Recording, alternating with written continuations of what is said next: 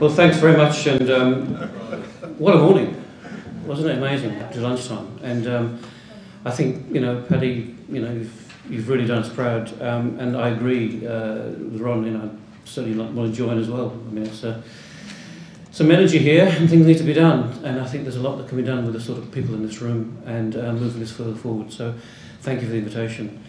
What I've been doing this week hasn't just been sitting at home, and on Tuesday I actually went to the World Congress of Public Health Medicine, and that's where the diet thing came up, so that's one of the reasons for my question earlier this morning. And I was in Albury yesterday, and in Albury I was asked to go and speak because of all people I suppose, the Royal Australian College of General Practice of Obstetricians and Gynecologists had a side meeting about the health, the mental health and suicidality amongst the medical profession because of a recent case they had in New South Wales of an obstetrician that had taken her life. And that goes along a whole lot of other work that's been going on the last few weeks about suicidality amongst our profession in New South Wales again. Up until Australia Day they had 4, and in Victoria we had 4 in a very short length of time prior to that. So I've been playing in this space in various guises and various roles along the way, and it's certainly something. It's a tragic place that we're in, and I think there's a whole lot we need to do. And this compliance piece is one part of it. It's not the whole part of it. Mental health might be part of it, but it's not all part of it. There's an awful lot of things that are going on in this space, and so for me, it's really an opportunity to bring together some of those themes. What's really interesting, and I'm sure it's the same for everyone else that's spoken today, that we haven't actually spoken to each other, the people here who've put together presentations, and many of the words are the same, many of the themes are the same, and many of the big pieces of pain are the same. And I just want to give you my perspective from a slightly different point of view. And, at the outset I'd like to say, and I'm sure everyone would agree with me, that, if somebody's doing the wrong thing, that doesn't help anybody. It doesn't help me, it doesn't help my patients, it doesn't help the community, and that's not what this is about. And if somebody is in a dangerous place, then that's not a good thing either.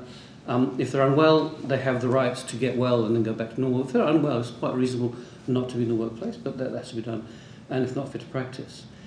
But this is something that came out of your quotes, Maxine, that we should not be subjugated from our normal human rights just because we've got a medical degree, which often happens. Rights are taken away, and that's not right. The fundamental thing about us is that we've taken this oath, if you like, through some way or another, whether it's the Hippocratic Oath or whether it's the Convention of Geneva, that's the WMA's piece of work, is to look after people, and fundamentally that's what we're all about. And I like what you said about the fact that nobody sits there thinking, how can I go and damage somebody today? That's not what it's all about. And so to me, the compliance piece is quite broad, and there are so many levels of compliance we have to put up with in our lives when we decide to go into the medical profession. And this starts even before selection. And I get more and more tired and upset about some of the social engineering that happens out there, and people saying, what's the right selection criteria for a doctor? I mean, I don't know about you, but when I went in, we were a hodgepodge of different people who moulded and grew in our skills from very different backgrounds with a very common, good clinical knowledge, but we practiced our craft in different ways, and people migrate to the sorts of practitioner and style that they like. And you don't have to have a bog standard vanilla doctor, because that doesn't work, because there are different needs for different people. And of course, as a student now, students are registered by our friends at UPRA. And that's brought along its own challenges along the way, because as you know, going through student days, people have their difficulties. But here are young people, my son, for God's sake, and he's still my son, he's an adult now. But the sorts of things, if he and other of his cohort were assaulted with the same sorts of things we've heard about today, which they are, and I've sat there and helped them, and I've brought people into the tent to help them to get out of that mess, how is a young person that age supposed to put up with that? Universities have their own challenges, if you want to put that, how to make people run and so on. And of course, once you get out to the workplace, there are multiple things that happen in the hospital sector in terms of occupational health and safety at work, hours of work, and those processes. You've got to not buck the trend, otherwise you don't get on. And that's part of the conversation we've had today. That if you don't conform, all of a sudden you're put into a box and you're seen as being a problem. And you know, some of the things around bullying and harassment and remediation processes are there. But what does that actually mean? So one of the things we actually talked about, and if you are on the internet, you don't have to be on Twitter, and you looked at my Twitter from yesterday, and you just got to put my Twitter, which will come out in a minute, you'll see some of the conversations we had. We actually role-played some of these things. And often what's said and the way in which it's said is as powerful as hurtful as if it wasn't said at all, or said in a different way. And this notion about having some EQ, some emotional quotient about what's being said and how you're saying it, because it makes a big difference to what's actually going on.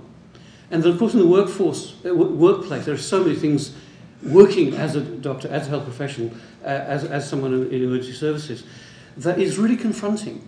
And we don't actually have an opportunity to debrief about that, because that's almost seen as being, well, big boys don't cry. That's not me. You don't have to worry about that. Why not? You're human. Why haven't we got, and this came up in one of the slides earlier today, some kind of mentoring that actually is there to help us through this process, because we need that sort of debriefing. It's actually okay. When I was president of the AMA, at a barbecue out of the blue, somebody said to me, GP, didn't even know him from bar of soap, said, so how do you tell people what you do? How do you debrief from all that multiple layers of interaction you have? And I said, just do it, you know. He said, no, you need to go off and debrief with someone. So on that advice, I actually took up and saw a psychologist once a month, just for me, no Medicare, no private health insurance, just that, because you need to do that. And you know, there's no shame in that. There's no shame in seeing a psychiatrist. One of the things that the person that was guiding our session last week was talking about you seeing a psychiatrist, and they think that's the bottom of they're at the bottom of the pile. It's not true. If you need help, if you break your leg, you're going to go and see an orthopaedic surgeon. Well, maybe you would. Would you? Yeah. You hope you would. And it's the same with this. And in litigation, and this is the thing I like one of the slides there, you know, Machiavelli was absolutely right. You know, those who are going to benefit from the system will be the last ones to want to see it change. And I hate to say that sometimes the Treasury managed funds that look after some people in the hospital sector may not have your best interest at heart, because they're looking at the big system and the fiscal dollar rather than your own reputation. And I think we've got to hold our medical defence organisations to that same standard, even if they're the ones of last resort. And of course, we have to maintain our health. And then as we move out of the training system into our own practices, there's a whole layer of compliance with local government, state governments. And one I'm going to talk about a bit later on in a bit more detail is Medicare and the professional services review process, which, if you think that APRA is tough, they're like teddy bears compared to people there, if you ask me. And to me, it's really problematic. Same methodology, but a different set of guidelines. And of course, there's always the interpersonal relationships. You know, with people, we're in the workplace, wherever you are, it's a challenge. How do we deal with people? How do we know who to go to get some help? Who can call time out and help us through those various places? Because this goes on through the whole place. And one of the saddest things is blaming the victim. When I spoke about, you know, there's a young woman that died in Sydney. She was a trainee as a physician, and she's in the public space. Her family have come out in the Telegraph the last 3 weeks and said what's happened to her. And really, do people talk about suicidality? Really, the family asked, because that's seen as a difficult thing to do. But they've been a very brave family. And this is something that people start saying, well, were they cut out for medicine? Excuse me? What does that mean? This lady actually used to swim for Australia. She was a trained podiatrist, wanted to do something else. Why are you saying that there's no resilience? Why are you saying that blaming the victim? We've got to avoid that at all costs. We've heard a bit about our friends at APRA, and this is their whole process is there in their little fold-out pamphlet there. And you know, I think that it's important to understand that they are part of a process, and there are ways that this has to change. And we're hearing a lot about this now.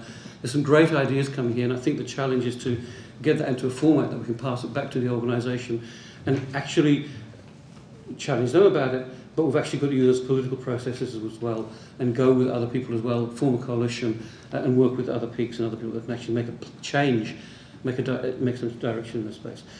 I was speaking to Paddy the other day, and he's saying, I'm just about to go into the last session of the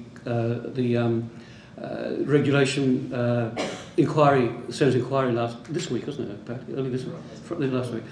And so that's ended. I don't think, if there's some good things that come out of this, there's no reason why we couldn't chuck something back into there.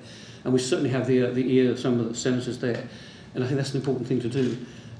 There's been so many of these inquiries. The important thing is to get some change about it. There's no point having an inquiry if we don't get any change coming out of that. Litigation is becoming harder. This is a point I've made. We pointed this out, that with the law of tort changing across the country, and tort law reform, it's becoming more and more difficult to access general damages and to sue. So there's more people going through these other regulatory processes. The vexatious claim thing is there. It's been used as a commercial tool, which is really problematic.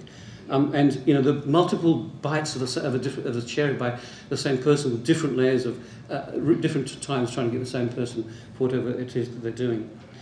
And we know that the law came in, and there's some things that have been the COAG Health Council has spelled out some things about the APRA law and has going to be changed, including bringing the paramedics, but also about changes to where the chairpersons might be appointed. I'm not sure that's a great thing. And also some of the ways that people are working in this area. But there is a recognition that things have to change, how that's going to work. We can drive, we should drive, we shouldn't be waiting for others, we should be making those changes. In the Medicare space, Medicare compliance was done by Medicare. That used to be owned by the Department of Health. That was taken over and given to the Department of Human Services in 2004. It's just come back to health. The problem previously was, if you were going through any of those compliance processes through Medicare, and if there's a problem, health would say, oh, that's a Medicare problem. And Medicare would say, that's a health problem. And what's happened is the compliance piece has been taken back to health, which might bring some more clarity. And on the health website about compliance with Medicare, they've got some new literature which is much the same that's going on. The professional services review piece was reviewed. There's also been Senate inquiries about this one. And people who may or may not have been part of that or seen there, I would mention a colleague of ours who also died along the way, not at his own hand, luckily, but he was seen by the professional service review, appealed the processes, won, and for his efforts, he was put back to another committee of review. And this happened twice under the federal courts. And on the third time, he said, I'm not doing this anymore, I'm going to the High Court. And unfortunately, he died on the way to the High Court. So unfortunately, he didn't get his time in court. But in this process, you're going through Medicare as a review interview, you're then referred on to the Director of Professional Service Review, and then you go through this awful process of a committee of peers. And we've heard all about that peer review first thing this morning. And I think it's very relevant, and the words there really bite.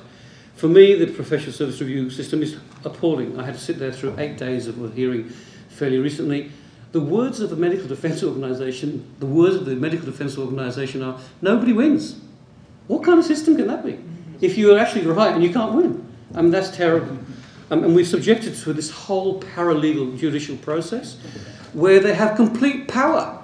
They can ask you may go for one thing, they can ask you about anything and everything that they want. And if you don't comply, you can go through the whole process of being fined and so on. And so it's a really problematic process. And the end game is already predetermined before you go to these things. And you've really got to fight hard to make a change and really fight in this place, because they are not subject. They are not my peers. They're not your peers. They're really people that are trained and briefed by lawyers. And the methodology is a star chamber where basically if you're sitting there, they can ask you any question and you are obliged to answer it. And often it comes down to the notes weren't good enough after lots and lots of these things. So it's a really problematic way. So people are forced to take a settlement because they know the alternatives are worse. In this situation, I know of one woman who was supposedly doing too many mental health care plans. In this place where you can't get mental health care, you're doing too many mental health care plans. And if you go back and you want to be fined. If you don't do any more of these, your fine or your penalty is a certain amount. But if you decide to do them, we'll double up your penalty. And so it's what they say. You just know what the price is. You know what we're talking about. And the situation of settlements and is a derogatory set of requirements, and they're really problematic. And of course, we've got the potential revalidation coming. So I could go on ad infinitum about these things, but they are costing us as individuals. They're costing our insurer, and they're costing us in our livelihoods and in our reputations and the way in which we do things. I've got a way of describing the spirometry. I won't go there, but suffice to say, if you do the right thing by using best practice, best evidence, best patient outcomes, because most of your peers don't do that, most GPs don't do spirometries, even in Melbourne where we've had the recent asthma crisis, because you're doing the right thing, you're actually clipped because your peers don't do it. Because the test is not what's the right medicine, it's what your peers are doing. And it's a joke. That's a joke. And so this is the last thing. We did this thing yesterday about addressing suicide. This is the net edge of this process we're not watching. It's the worst thing that can possibly happen. We don't want to go there. But unfortunately, all these things are masked at this. People in this room have been incredibly brave for standing out and talking up. And I see this time and time again.